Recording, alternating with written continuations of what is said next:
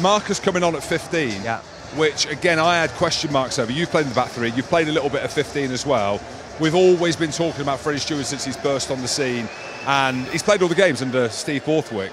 And there's been whispers that Marcus Smith was potentially going to start at 15. I can't remember whether it was this game or the game against Argentina, but he looked very good. Is there an argument for that?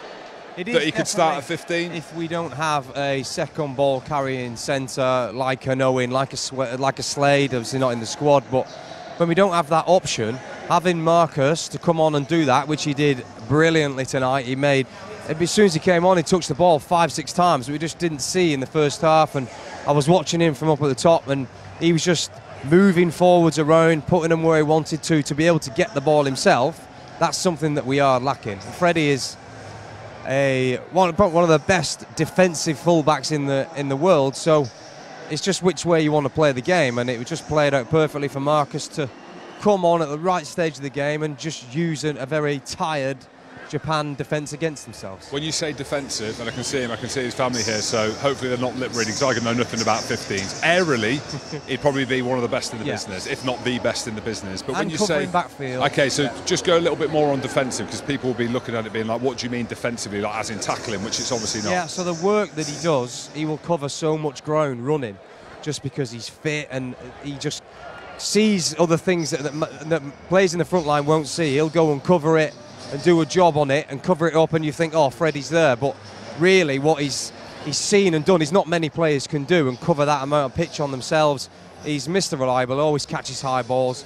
As soon as it goes up, you know he's going to catch it, but we lose because we haven't got this playmaking centre, and Freddie is not his natural game is to come and ask for the ball and want to go and attack. That's just not his natural style of play, so you've got to try and find it elsewhere. He's a superstar though, isn't he? We're getting shots of him. That's his family. That's Ollie Chesham. Ollie Chesham's family as well. Yeah, they follow me on social media. They follow him everywhere. They follow me on social media. Do they? Yeah, someone that likes you. So talks him up. He's a good player as well. Ollie Chesham had his injury problems before, doesn't he? It feels like he's cemented his position in the second row with Marrow. Doesn't stop, mate. It doesn't stop. You were normally gone at like, if you started, which wasn't very often, but 50 minutes you were 50 out or 15. I was out on my feet after 20 minutes. Well, Ches will just keep going and going and going. He's just done another 18. He's only been back a few weeks. Like, he is fit and efficient. He's just in the engine room. Not.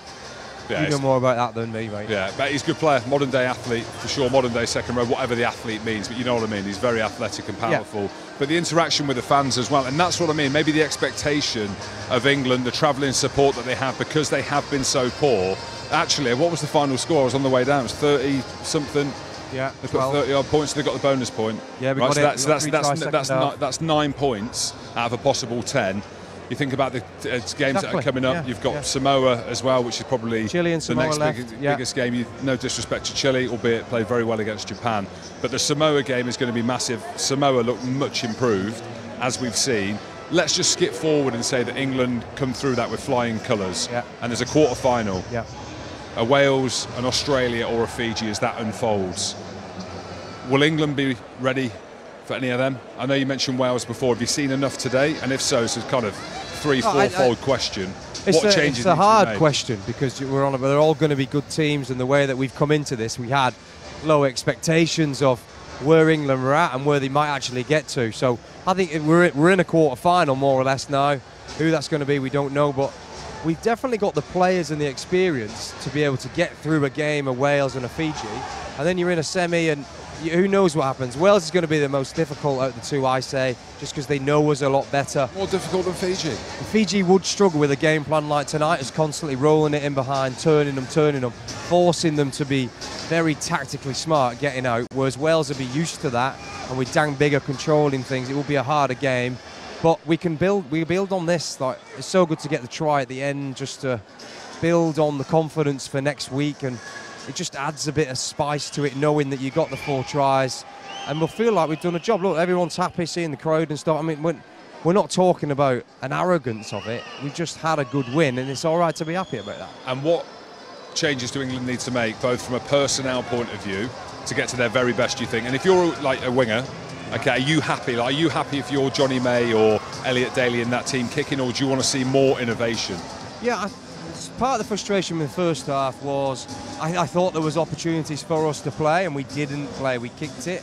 Now, that must have been the game plan. So if you're a winger or back three and you're seeing those opportunities, they're not coming, then first halves can be frustrating. But once you get into the second half and you can see the gaps are opening up, it's about then going finding the ball and getting your hands on it more than often and not just chasing kicks and trying to knock it back.